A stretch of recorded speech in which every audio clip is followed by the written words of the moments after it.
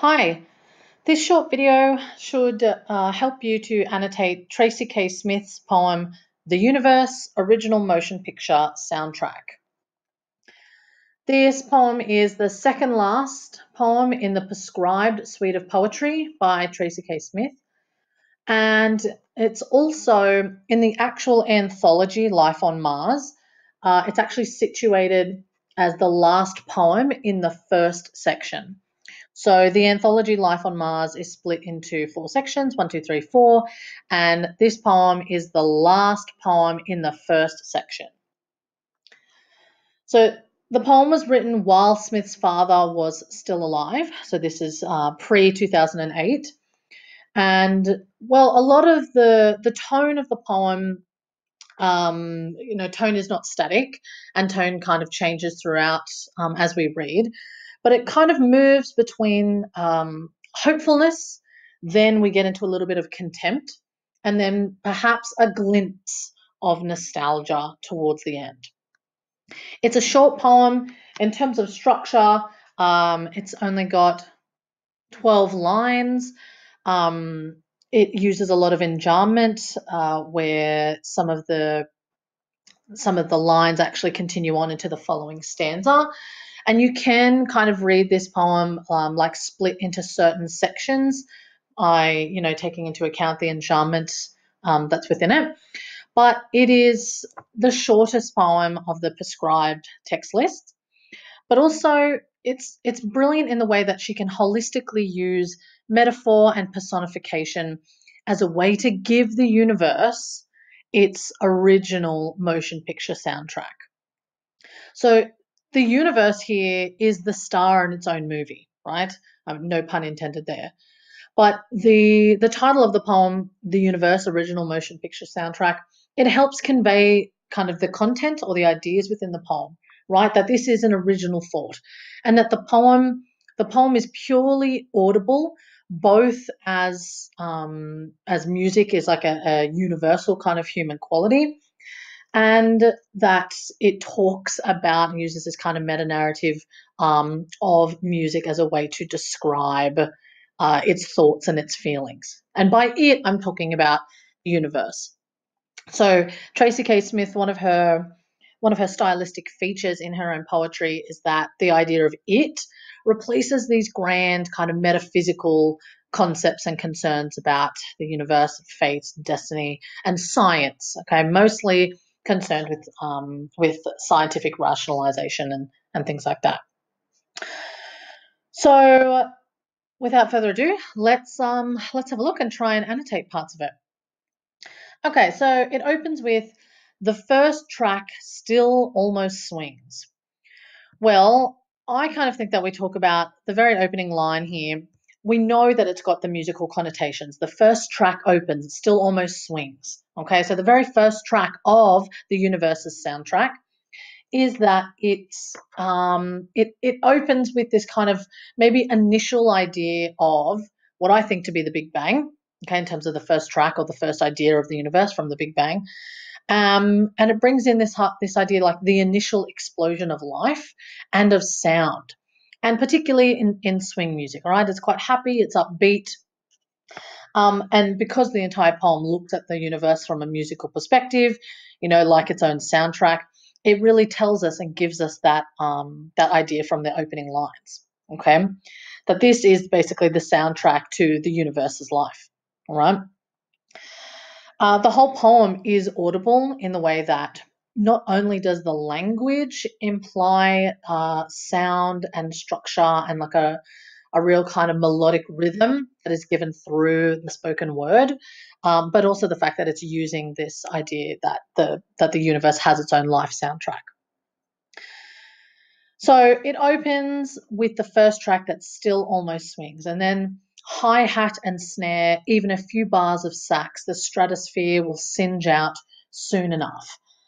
All right, well, we've got quite a few instruments in here. We've got the hi-hat, we've got the snare, we've got the saxophone, and eventually comes in with the strings as well. So all the instruments here are unified, all right? They're unified in their way for the music and the use of the swing music, and also that the repetition of the S sound, okay, almost swings, hi-hat and snare, even a few bars of sax, the stratosphere will singe out soon enough, synthesized strings.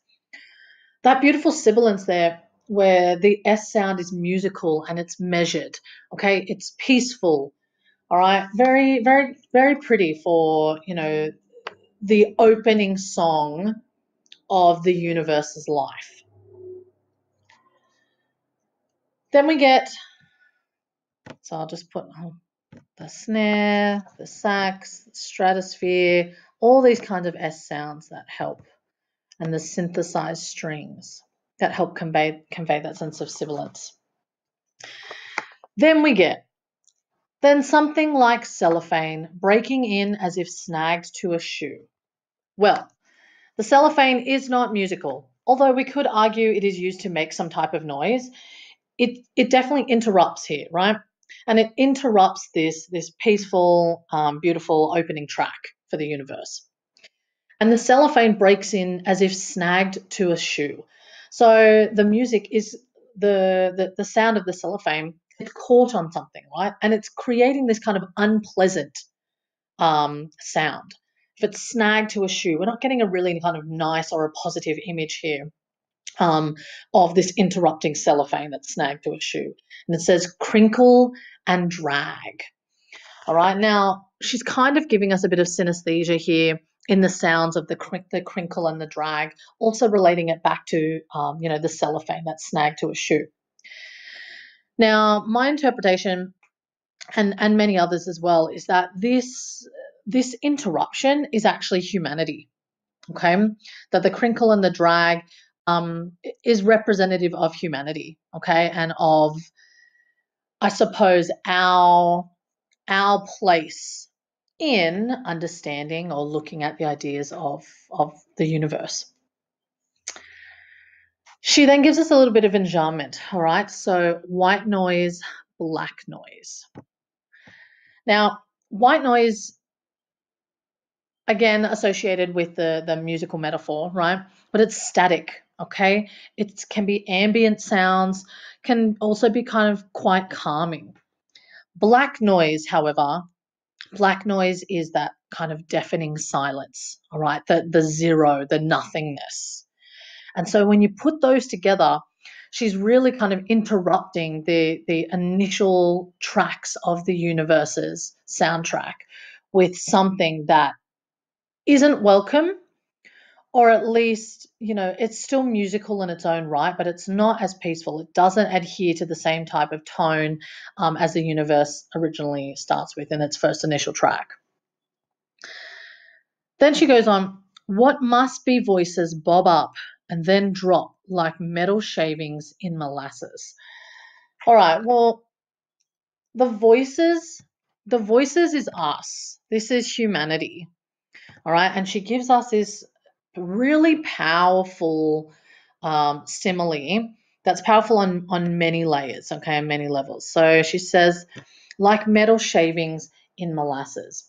Now, when you talk about the metal shavings, we kind of connect with things like, metal shavings can be sharp, causes sparks, they're shiny, and then they kind of get dropped, okay? They get dropped in molasses, which is this really kind of like purified version of sugarcane. It's black, okay? And it gets dropped into the blackness. There is no sound. The voices kind of go up, and humanity's voices, go up and interrupt, and then they're abruptly gone, all right, into the molasses and sink down or whatever. Then the universe kind of speaks again. So much for us. So much for the flags we bored into planets dry as chalk, for the tin cans we filled with fire and rode like cowboys into all we tried to tame. Well, here's where that tonal shift of contempt kind of comes in, right? The so much for us part. I think the us stands for, well, it's, a collective noun used for the entire universe, okay? Something grander and larger than humanity can really kind of comprehend.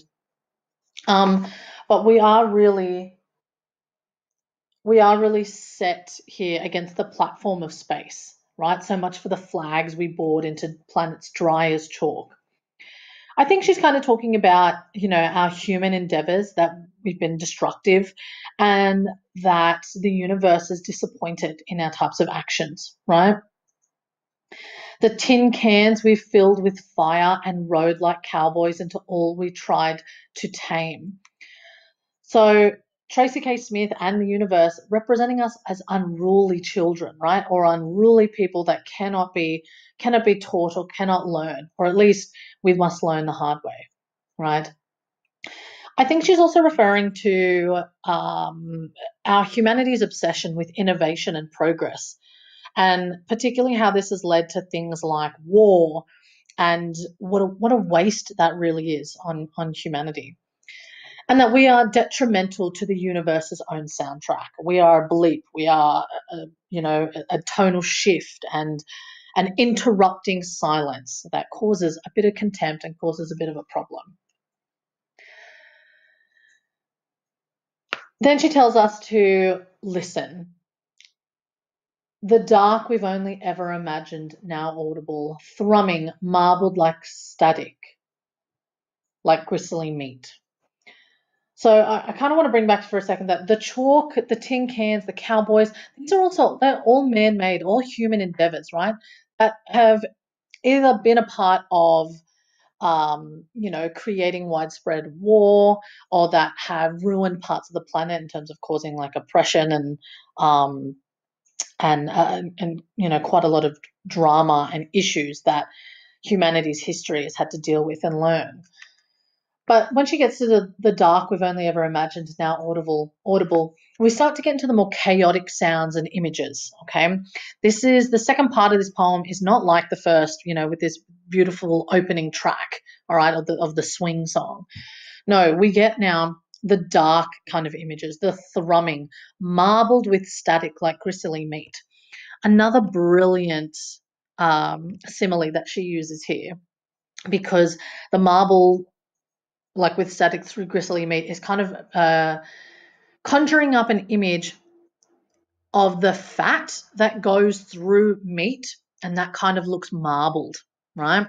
Again, we kind of get this the man-made kind of stuff, just like we had with the tin cans and the cowboys. And the continued metaphor, the audible, the thrumming, a chorus of engines churns. Again, man-made tools, right? But that the musical imagery still is present here, but not necessarily in a positive or a calming sense. And then she tells us that silence taunts, a dare. So the silence kind of relates back to the black noise that we've got in that third stanza. And the taunting or the dare part is, who's doing this to who? Is humanity taunting the universe, or is the universe taunting humanity? She says, everything that disappears as if returning somewhere. Now, we get that really nice rhyming couplet that you've got, that you only really get when you read it out loud. So, silence taunts a dare. Now, everything that disappears as if returning somewhere. Well, I kind of think that if she's mentioning or representing the ideas of the Big Bang in the early track, right, the very first track for the universe, that the end here perhaps could be representative of like a spiritual afterlife or a meaning found elsewhere, right, a grander purpose. Now, whether or not that grander purpose is talking about our human life and where our purpose is, or whether or not it's the universe's, that much is that's kind of unclear.